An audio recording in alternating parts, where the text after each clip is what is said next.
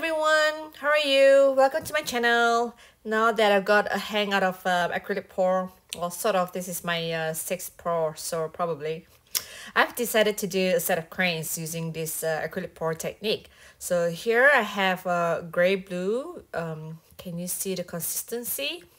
I'll show it to you. Here it's pretty runny, so this will be my base color. I've mixed all my paints in advance because it takes a really long time to mix everything, and I only use water, no silicone oil nor Floetrol. And here I have quinacridone magenta. Right. Can you see the consistency? It is pretty runny too, but not as runny as the base color, which is that gray blue just now. So I love this color by Liquitex. It's called Quinacridone Magenta. The color is really sharp compared to Amsterdam's paint. So here I have that Quinacridone Magenta, and this is a Dioxazine Purple from Liquitex too. The color is also very sharp. Can you see the consistency? So this is a bit runny, but also a bit thick. I've got Buff D White by Amsterdam. This color is off-white, so it looks like soy milk. This will be the body of the crane. Can you see it's pretty thick? And then I've got Silver,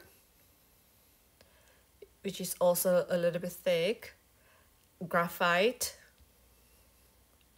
This is thicker than usual. And then the Copper. So you have to stir your paints well, otherwise you get clumps when you pour. So this is copper, and then gold. So my metallic colors are a little bit more thick. This Prussian blue is also thick because I want to see if I can create cells using different weights of paints. So let's get started. Firstly, I'm just going to pour the base color, which is the gray blue. So my end motive is to create a set of cranes flying in the sky, and I'm not sure whether that will happen because I've never came across an artist who does such acrylic pours before. And also I don't know whether it will be successful because this is only my sixth pour. So yeah, we'll find out, won't we? So now I'm just thinning out the paint as much as possible with a hairdryer, because if you have too much paint, it's going to be really heavy and the paints will run out of shape more. Here, I'm just going to throw the Dioxazine Purple here and there first.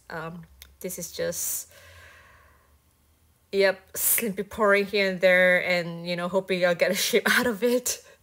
So as you can see, I'm not really sure what I'm doing, but I've sort of have a picture in my mind that I want the birds to fly this way and that way. So I'm just going to pour the paints first and then blow it out to form shapes out of it. So I'm just going to put a little bit of metallic colors, not too much, because I don't want the birds to have too much metallic colors coming out from it. I'm going to pour the base color around the main colors, and then we've got to touch it to pop out all the air bubbles. Now we're going to use a hairdryer to blow down the paints.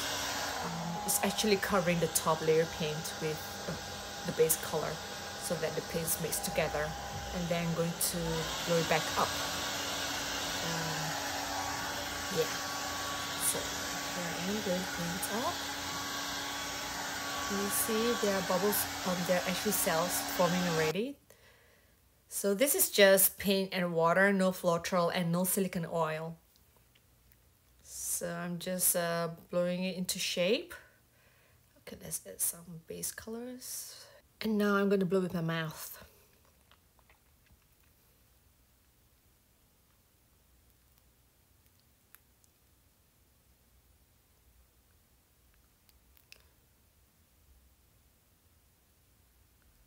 So I'm using my mouth to blow so that I can get the precise shape and the details out that I want.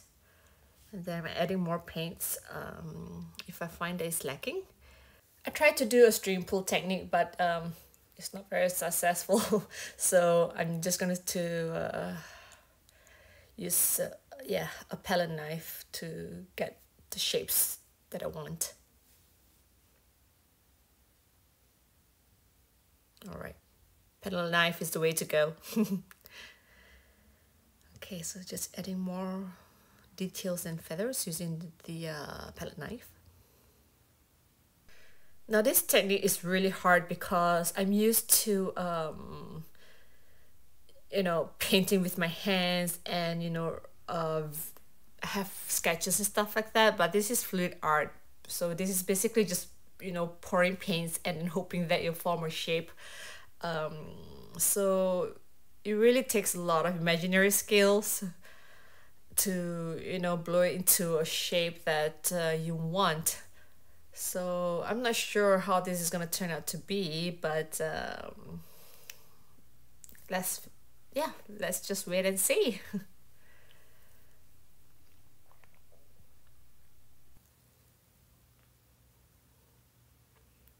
Now I've got the base, the bottom cranes ready, and now I'm just going to form the neck of the top crane. Then blow out all the paint into details. For paints that I cannot really reach, I will use straw to assist me, which is very helpful.